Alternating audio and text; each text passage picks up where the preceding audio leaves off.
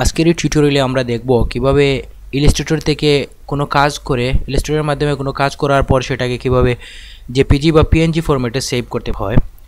এই জন্য আমরা এখান থেকে ফাইল অপশনে যাব, ফাইলে, তারপর এই যে এক্সপোর্ট, সাধারণত আমরা সেভ করে থাকি সেভ এজ এইসব অপশনের মাধ্যমে। তো আমরা যেটা করব এখানে এক্সপোর্ট এই অপশনটা ক্লিক করব।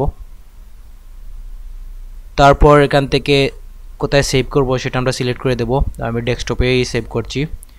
তারপর এখান থেকে আমরা কি ফরম্যাটে সেভ করব সেটা সিলেক্ট করে দেব। জেপিজি, পিএনজি, আরও অনেকগুলা ফরম্যাট আছে, বিএমপি আছে। তো যেটা চাই আমরা এখান থেকে সিলেক্ট করে তারপর সেভ দিতে পারবো। আমি পিএনজিতে সিলেক্ট করলাম। তারপর এই যে এখানে এক্সপোর্ট এই অপশনটা ক্লিক করব। তারপর একটা অপশন আসবে, আমরা এখানে রেজুলেশন দেব সিলেক্ট করে। ট্রান্সপারেন্ট চাইলে ট্রান্সপারেন্ট, হোয়াইট ব্যাকগ্রাউন্ড চাইলে হোয়াইট, ব্ল্যাক চাইলে ব্ল্যাক, যেভাবে আমরা সেভ করব। তো আমি এখানে রেজুলেশন 300 দিচ্ছি। তারপর ওকে ক্লিক করব।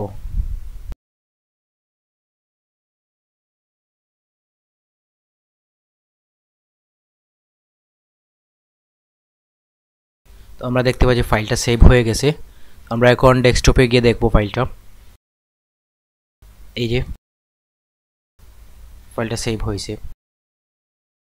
পিএনজি ফরম্যাটে। এখানে ফাইলটা সাইজ অনেক ছোটো আসছে, আমরা ছোটো করে দিয়েছিলাম তাই। এইভাবে আমরা ইলাস্ট্রেটর থেকে কোনো কিছু জেপিজি বা পিএনজি আকারে সেভ করে দিতে পারি। ধন্যবাদ সবাইকে।